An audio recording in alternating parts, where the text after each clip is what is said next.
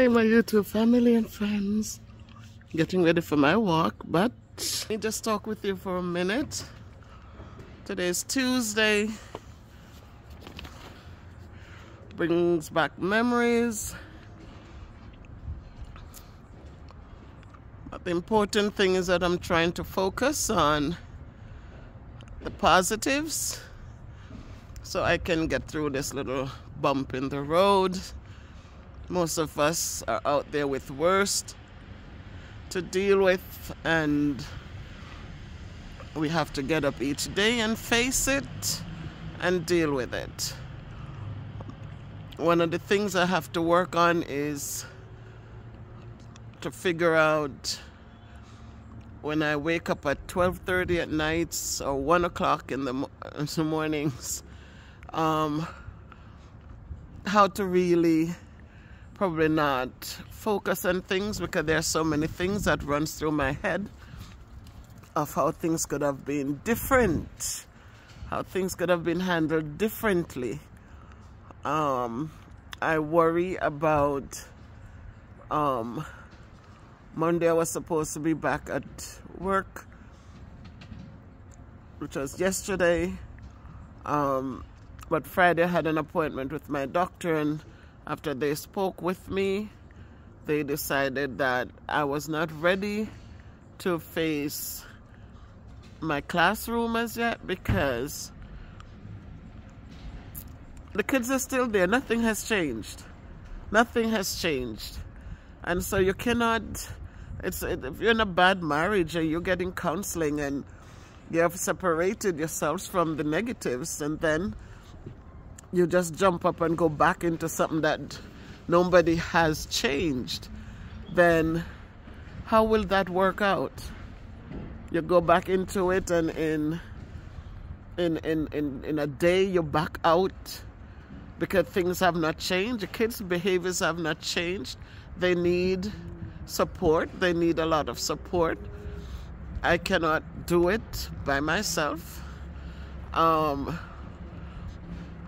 I also worry about if I should have to reprimand the children, if it's going to be deemed as picking on them because of what had happened. So it's a lot that I have to deal with, and I don't really want anybody to think I'm weak. I have been a strong black woman for years and years. As I said, I've raised my children as a single mother. I have worked hard. I've gone to school, and I've done all the things that I needed to do. I am married, so I know what love is. I know how to give love and things like that. So I'm normal. It's just that in life, when things happen and how it happens, and it's not even that, it's about how it was handled, because I'm used to all my years of teaching, knowing that people, adults in positions, when things are going on, they support teachers, they call out wrongdoings, just like they are quick to question the kids, like, when you think of her and they talk about how, oh, she's mean, she's this, she's that, and nobody really comes back to say to you, let's talk. This kid says so and so, let's sit together and have a conversation. Because we know, even as parents, if we are tough with your kids, that they tend to like the parent who is softer and quieter, the parent who will let them get away with things. But once you are standing up and you're saying, no, I expect better from you, no, I'm not going to tolerate that, then all of a sudden you become that bad person. So I'm just saying to us out there, guys, whatever positions you hold, that children will lie, especially if it is to get themselves out of trouble. I don't care how much church we bring them to. I don't care how much.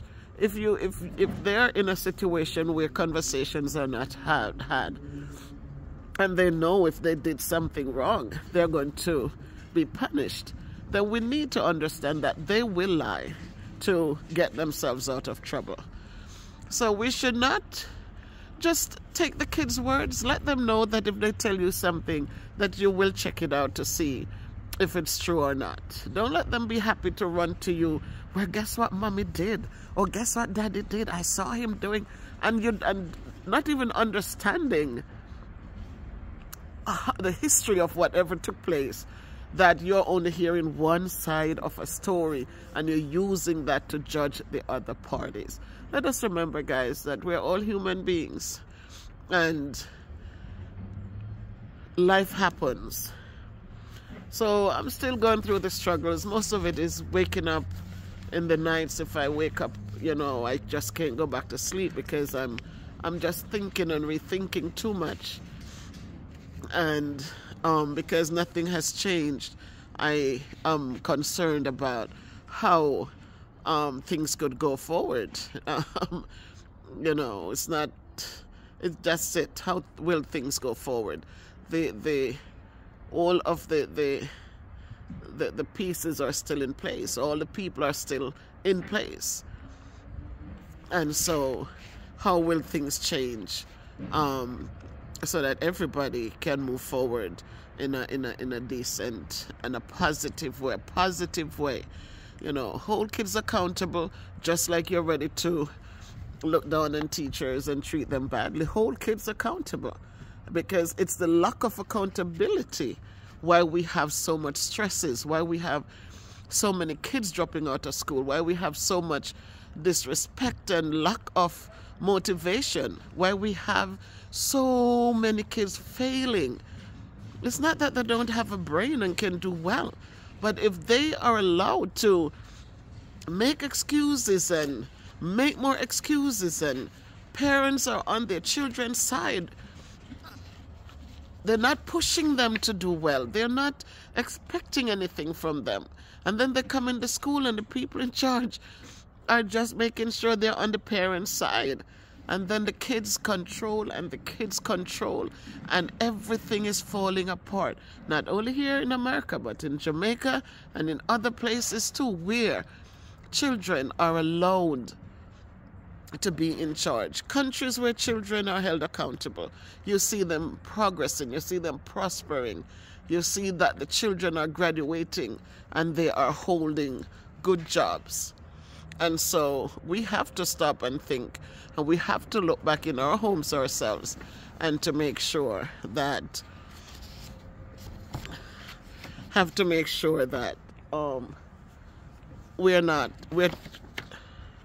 we're doing the tough love, so that our kids can grow up with backbones. So I'm just saying, guys, if you haven't been in somebody's shoe, you cannot understand it. The important thing, before we pass judgment, let us be in that shoe and see how far we can walk ourselves. So let's again hold them accountable. And as for me, I am trying hard. I started writing on Sunday, so that should kind of, when I'm up, I'll just start adding some more to my work, and just hope that that will be part of the healing process, and so that we can move forward. So a friend of mine this morning sent me this thought, and I really read it and reread it. I just wanted to share it with you guys, that whenever we find ourselves doubting how far we can go, we should just take a moment to remember how far we have come. Remember everything we have faced, all the battles we have won, and all the fears we have overcome. So we have to use that to keep on encouraging ourselves so that we can move forward. And then the next thing that was sent to me was yesterday. Trust God, even though the circumstances have not changed yet. Trust His timing at all times. So I'm using those thoughts to just guide me and to just help to propel me forward. And whatever the outcome, know that I know God is in the midst. As I said, things could have been different. Not sure the reason why this happened and the way it happened and how it happened. But I just wanted to have answers to things. I don't want to be, I'm not like angry where I am. My heart is palpitating. At the first, when I went to the doctor the first time, that Thursday, that Friday morning, yeah, my blood pressure went up. and for days, it's just when I talk about the situation, I would cry. And I think it was mostly not the fear of the threat the kid made, but how things were handled. I keep saying, but again, let us not even say anything. Let's just know it could have been different and it could have been worse. We don't know why it happened this way and why it is that I have to be home. But I'm going outside now. It's a little colder now. It's a little windy, but I'm going to be walking. It is about 3:30. It's about 3:30 now. So I'm just going to be walking back and forth for a moment. And as I walk, I'll be singing today. Just so I'm using those things for healing processes. Those are things I'm used to. So I cannot stop doing them. So I'll just be playing my music and just sing along as I do my walking out here. It's calm today. Very calm. But I'll use this time to just say thanks to all of you who have been supporting. Thanks to all of you who have subscribed to the channel and sharing the videos. Those of you who are just watching trending live TV, thank you so much for your support. Guys, if you haven't subscribed to her channel, please go over and subscribe to her. We also have Little J Plays. Those of you who are into the gaming thing, please go over there and support her. And even if you're not into the gaming thing, when my kids were growing up, yeah, they had the Xbox, they had the Nintendo, they had the Sega Genesis, they had all of those games and the handheld games, and we used to play together. I did Mario and jump through those things and got my coins and all of that. Even got to the point to save the princess. So I did well with Mario. We had Bubble. We had so many games, so many games. I would sit with them and play with them. And as it got a little harder and more complicated and the Xbox came around, I didn't bother to sit and play them anymore. So if you're into the gaming thing, you go over there to Little J Plays. She does the video games, and even if you don't play them, just support her. Just subscribe and support her as she continues on her journey. We also must remember Bev Brown. Bev Brown is down there in Jamaica because of the way she cared for those who were in need. It so happened that the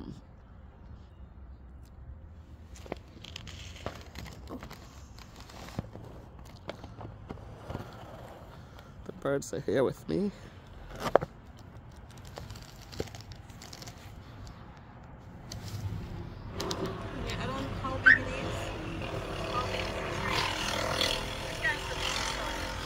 That me I say? That's the name you move it over there, so. Yeah. So those are the little birds. The chair them have to come down though. Ranking. Yeah. So then is this?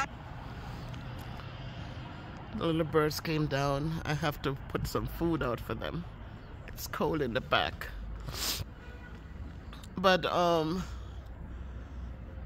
yes, it was Bev Brown who, because of what I saw her doing down there in Jamaica, we reached out and we got support. And we're able to give her a decent kitchen to cook in. Now you see that she's able to wash her vegetables and just got everything done right there in the kitchen, because now she has water inside and she's still cooking and caring for those who are in need.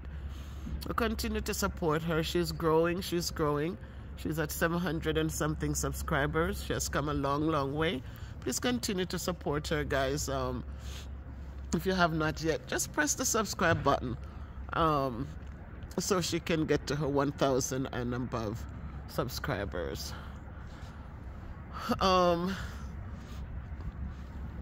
those who are out there, the J. Jordan, he does a lot of exercises, and I showed you how he was the one who showed us how to do the clapping in front.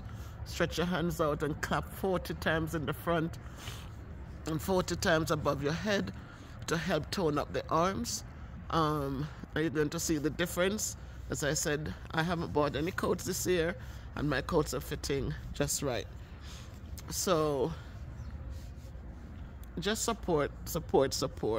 Please support how you can. And you know, each one helps one, because one never knows. We never know. Sister Darky up there in Newmarket in St. Elizabeth, I'm not Newmarket, I think you go to Newmarket to get stuff, but up there in the hills of beautiful St. Elizabeth, you know, guys, just lift them up in prayer. I have to say thanks to them. She sends her voice note with Bev Brown to give to me, and always lifting me up in prayer, and I so totally appreciate it. So guys, again, we don't have to be able to give monies, but just to support one another in whatever way we can. It goes a long way. So let us not refrain from doing the little, whatever we can do where we are. I know a lot of you watch the videos, but you're selective of the ones that you leave a message on, that you leave a comment on. But I know in my heart that you're watching, and I so absolutely appreciate all of you.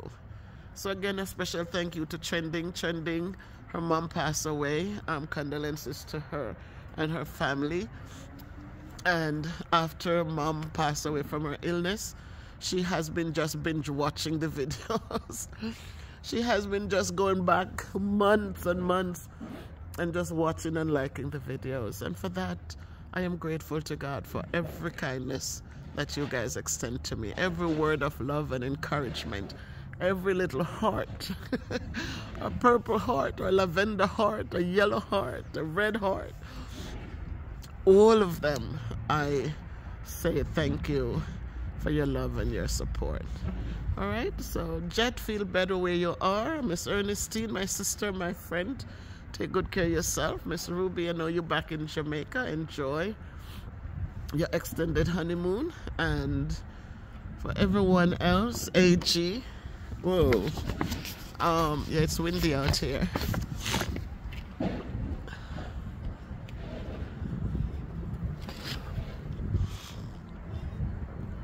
AG and everyone, just take good care of yourselves. My sister, my children, all of you, wherever you are. Shadina, you're in a new place now. I hope that it's better for you, all of you. Michael, thank you so much for your support, your kind words, and everyone who has been nothing but encouraging. Latoya, thank you. I see the words of encouragement. My sister Carlene, thank you. Erin, thank you. Again, Bev Brown, I can never give up on you, girl. Thank you. Zoe from the UK. Lady K from the UK. Thank you all for your love. I haven't seen Randolph in a long time. I hope he's okay in the UK. Kurt Boss over there in the Philippines touring, doing your traveling. I wish you well. Stay safe. We talk about... Okay, so I know I'm forgetting people, but please understand that I can't remember all the names right now. But all of you who have been consistently watching the videos, commenting on the videos, I don't remember all your names now. But just know that I love and I appreciate all of you. And again, to all the new subscribers, welcome. Welcome to Miss BEV'S production. Soon I'll be up and be able to just do my videos on a daily basis again. I used to drop a video every day. And I need to be able to just get back to that as I continue to deal with this little situation here. For some it's little. I have to call it little because if I look at it as small, I'll be able to jump over it. But it's not a small thing. When you have to get up and you in a situation that you have to face the same challenges every day, it does wear you down. We know that teachers all over the world are flying, they're running away from classrooms because of the disrespect and the lack of support. They're just running because nothing is being done, and the kids just become more and more powerful. The people are running. This is what I've done for over 27 years. This is what I enjoy doing. This is what I like to do. And so it is just tough that I'm not able to be there doing what I have done for so long successfully. But as I said, you know what? One never knows. And I just have to accept it as it comes and move forward. All right? Accept it and hope for the best. So have a great evening, everybody. I'm going to start my walking. And as I said, and I'm outside and I am, oh, have a bird flying up there. I'm outside, so I'm just gonna walk around for a minute and go back inside. Stay blessed. Love to all of you. Thank you.